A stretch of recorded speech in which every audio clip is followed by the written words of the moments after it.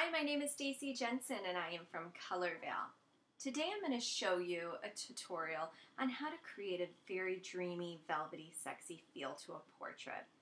We have an image by Marie Moss. She created this gorgeous photograph of one of her brides, but we wanted to add a little bit of mystery to it. So we have ran the matte finish over it. I'm going to start off with a clean photograph. Let me delete everything here. Okay, we are going to run the action. The action has quite a bit built into it. It allows you to fix some exposure, but really the intention is to get that sexy matte look that so many of us crave it for particular photos or even for all of our photos. So when you first run it, it's just got a gentle matte on it. I can show you the before and the after. Kind of creates a low contrast, which starts to develop the story. But for the photo that Marie took, we really wanted to give it this secretive, sexy feel, that we weren't really in the room with her. We're just kind of looking into a moment of her time. By doing that, there's a layer that you can turn on, which is called mystery. Now, of course, it seems excessive when you first turn it on. That is exactly how we want it to look at first. What you want to do with this is just turn down the opacity a little bit. You do not want to turn it very far down because, again, that is the purpose of this layer. Then you want to click the layer mask, and you're going to get a black paintbrush because you want to hide some of this mystery. And the places that you hide it are where natural light would peek through, and that is how you create this image of us seeing a little bit into what she's doing, but not the whole picture. And then you also want to go into your opacity of the black paintbrush, turn it to about 50%. And you're going to take this brush and you're going to wipe it on areas where the light would normally lie. So it's going to be sweeping over her hair slightly.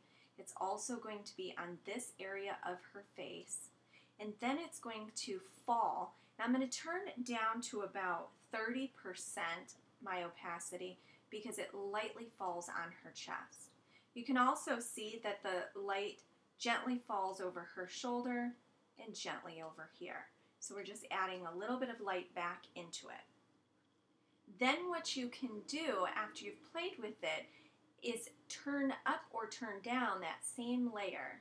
So we could turn it down. I want to kind of lose the detail so that our bride is the only thing that's left in here. You could even take this maybe off of her veil a little bit to show just a gentle amount of light through her veil. But the photo becomes this place where you want to find her. It almost highlights who she is in her moment.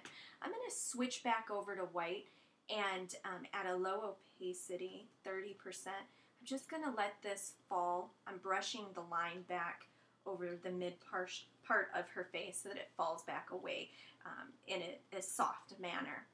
So again, I'm going to show you the before. And the before kind of just looks like you're in the room with her. You're in the room and she's sitting there and you're looking at her.